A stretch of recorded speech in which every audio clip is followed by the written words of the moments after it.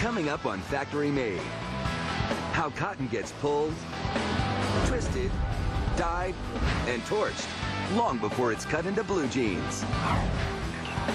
And how a little tough love turns out a trumpet with perfect pitch. Then, right down to the laces, each one winds up exactly the same. But getting these footballs into the NFL's end zone is no easy score.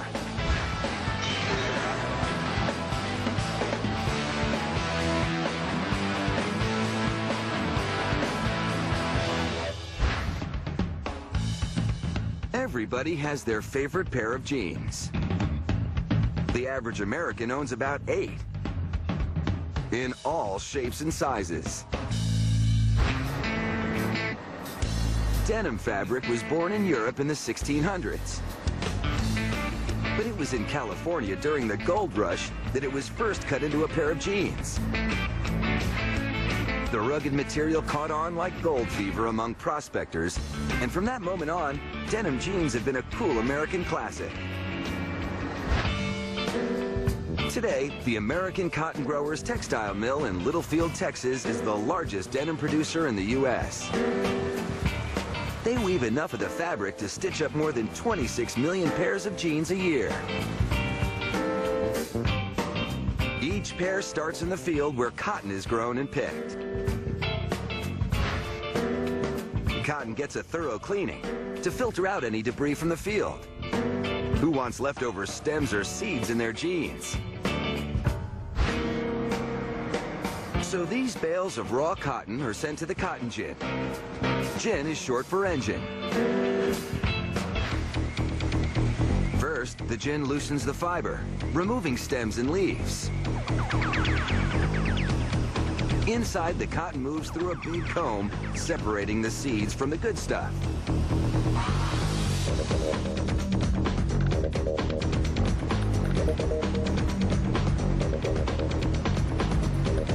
The tufts are blown in a 14-hour fluff cycle, getting rid of any remaining fragments.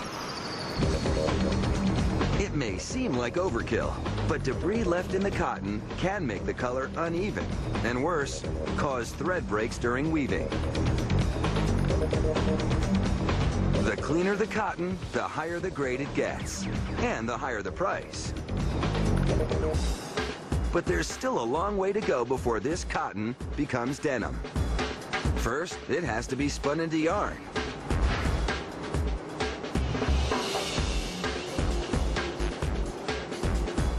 As a web starts forming, it gets twisted into a loose rope called a sliver.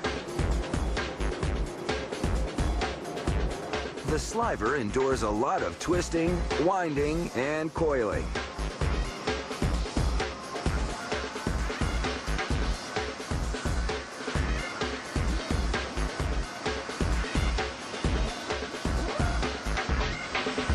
Then it's off to the spinning machine, where it gets stretched and spun into yarn. Inside, it's a rough ride. Rotors whiz at 70,000 RPM, about as fast as some jet engines. The rotors pull on the loose fibers and twist them tightly into yarn.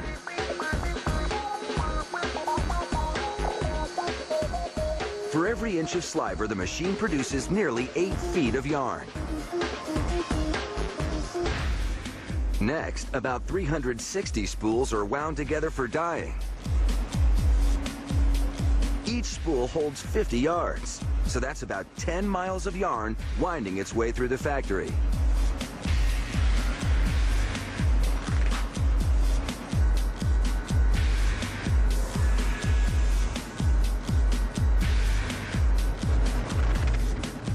Before any dye job, the yarn gets a hot bath in sodium hydroxide. It strips out any natural waxes and oils that could make the coloring uneven.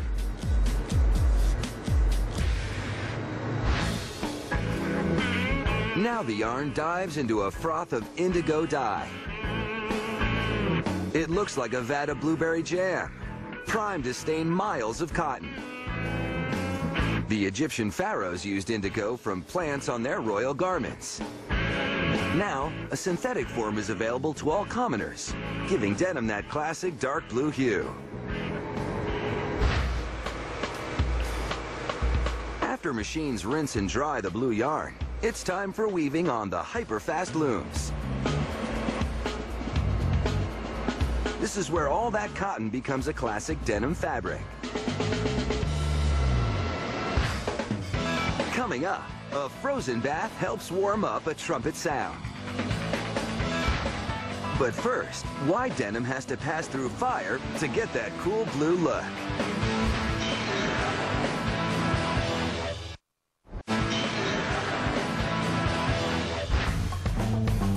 It's a long journey for cotton to become denim.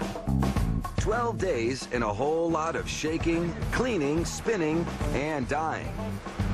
And it's all about to come together here inside the weaving room. These looms are working around the clock. Each one cranks out 640 yards of fabric a day.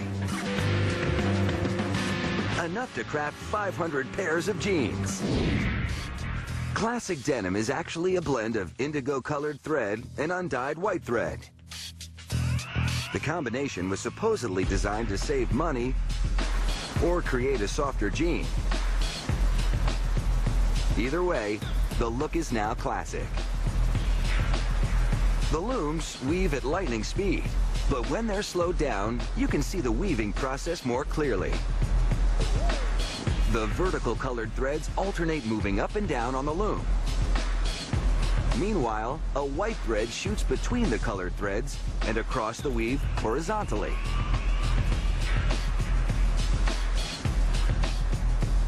At regular speed, the woven denim flies off the loom at 150 yards a minute. Then, after all this hard work, the material gets torched. But just for a second. It's to singe off all that extra fuzz from all the yanking during the looming process. After passing through fire, this denim is done. Most of the good stuff here will get shipped off to clothing manufacturers, but some is kept to make jeans for employees and product samples for customers. It takes about 1¼ square yards of denim to make a pair of jeans. A typical pair has 21 pieces. Zippers are standard, but only since the 1950s. The original jeans had button flies. Not jeans yet. Not without pocket rivets to reinforce stress points in the stitching. Denim rivets were so revolutionary in the 1800s, they got their own patent. Fresh off the line, the jeans look perfect.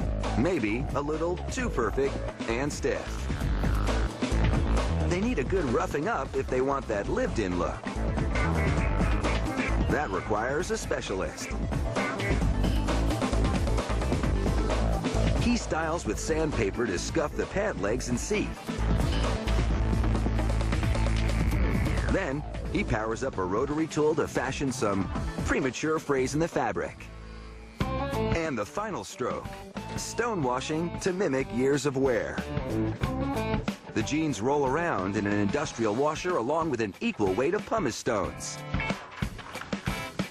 This volcanic rock is ideal because it's lightweight and abrasive. Of course, it can also do a number on the washer. This protective metal lid keeps the glass door from shattering. What began as a perfect denim weave now ends as a perfectly flawed pair of blue jeans. And a perfect addition to any wardrobe.